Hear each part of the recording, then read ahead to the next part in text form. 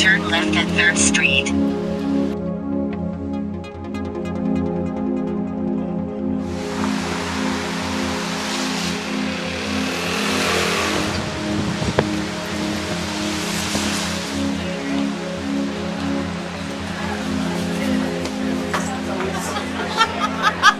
Watch the sound. How are you, Lori? Lonnie, not Lori. Lonnie. So sorry. Did he call you Lori? He called me Lori. Yeah, I think I got that. After all the things we do for him. Different generation. I know. Hi. The show's 105 minutes ago. Okay.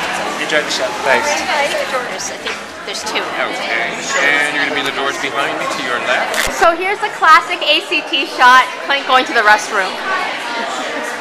So this is a production that Carrie Perloff has done with the Stratford Shakespeare Theatre Festival up in Canada.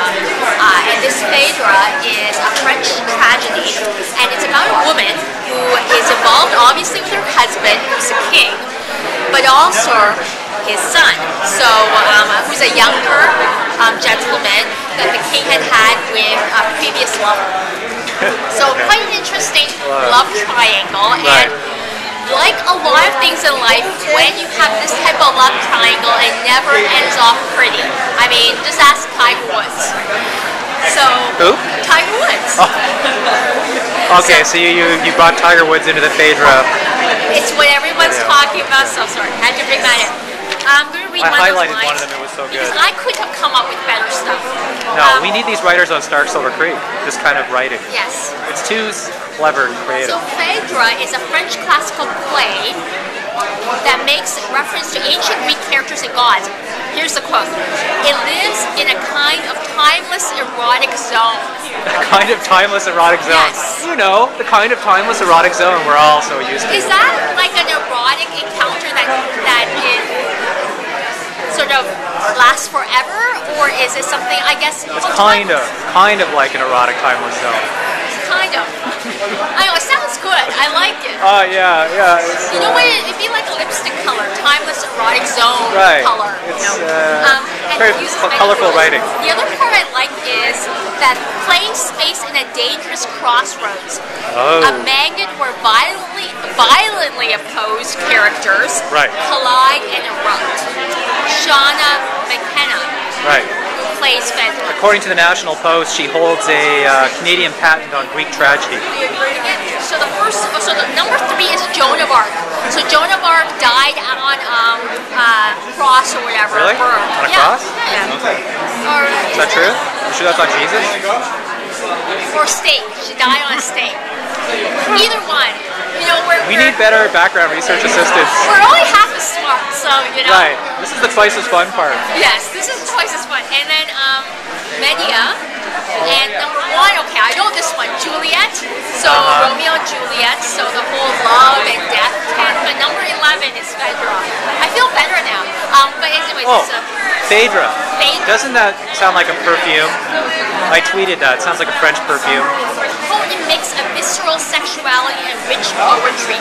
So, with all this visceral sexuality, characters colliding.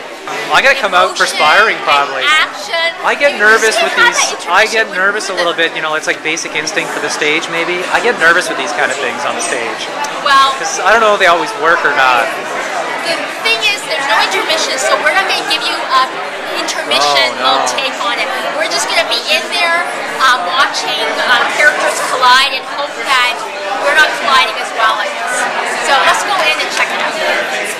You check in with Foursquare? Yes, checking into Foursquare. I got 7 points. Well, why'd you get so many points? Why'd you get so many points for checking in? It's my first time checking in to Foursquare here. Not first time here, but first time checking in, and then 2 points for travel bonus. I should get the bonus. I drove. And Kelsey P is the mayor.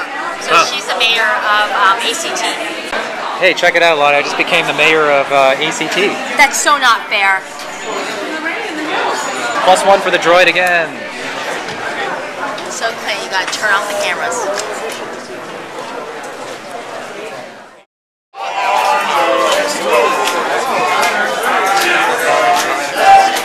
So we just finished Phèdre. Classy show. Yes. Wow, what an interesting plot. Right. I don't think Shakespeare even could come up with something better than this. It was, It's very elegant, I have to say, and it had a range of emotions. Just very interesting. that to me is a classic evening of theater in San Francisco. You know, don't I you thought think? the costumes were beautiful, and then also the fact that her stepson, who she was in love with, was in love with his mother. So there was actually a couple of Right.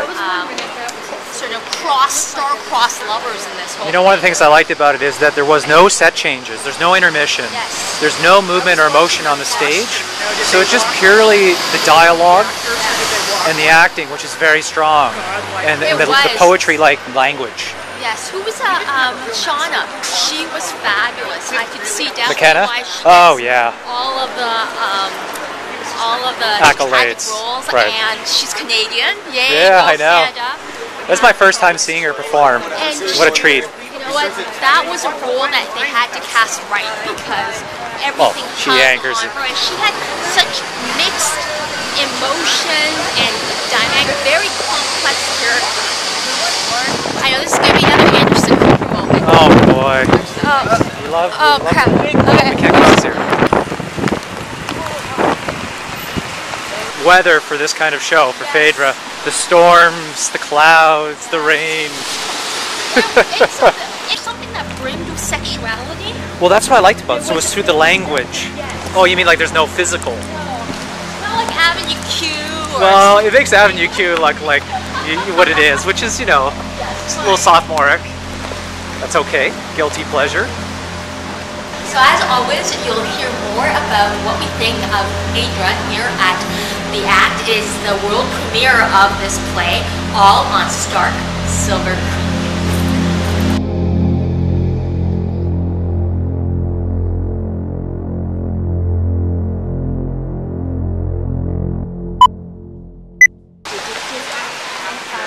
If I were a rich man.